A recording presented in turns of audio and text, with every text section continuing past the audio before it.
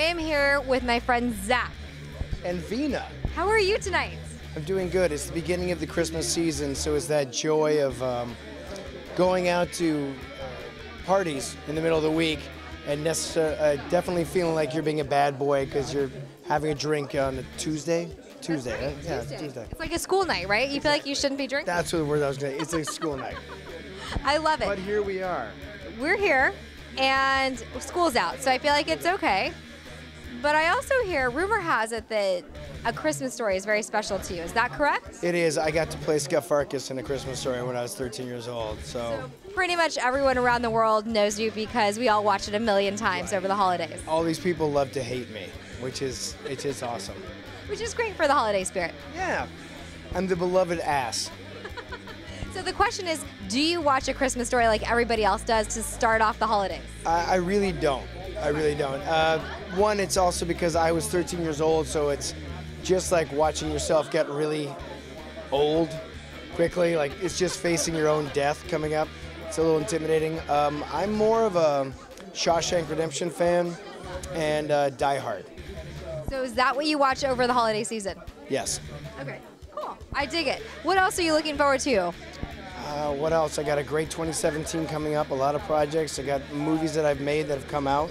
One of them came out in May as I'm pimping. It's called Restoration. I wrote and directed it, and it's actually gotten pretty good reviews. So Restoration on Redbox and on VOD and iTunes and all that type of stuff. That is amazing. Thank you. My first feature that I directed. I love that. So 2017, what else are you manifesting? I have another film that I produced is coming out, and I have a series that I'm making that's coming out, and a lot of other movies that I wrote that are being made. So it sounds like a pretty awesome start to 2017. It's been pretty busy. Yeah, it's been pretty busy. Honestly, 2016 can kiss my ass. It was the year of, hey, work harder, work harder, work harder.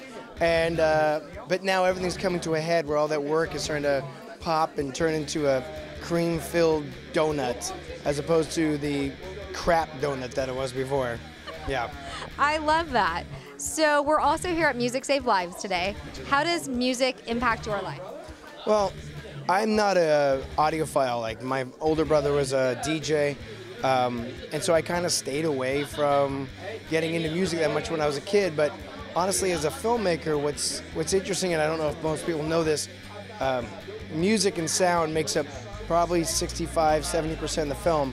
Even though you shot the whole thing, it doesn't really live and breathe until the music comes behind it, until all the sounds are massaged and the Foley is turned into a cohesive background of story.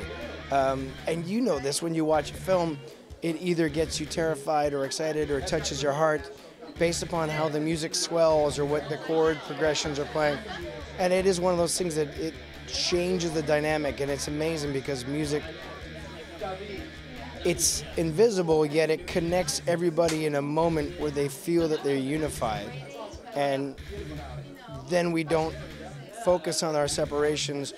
You walk out of a concert, out of a film, and when that final music is playing, you make eye contact with a stranger, and you know you've shared an experience, and then all the barriers are down, and that's kind of beautiful. That's very beautiful. Well, I appreciate your time. Enjoy tonight, and we'll catch up with you very soon. Thank you so much, Veena.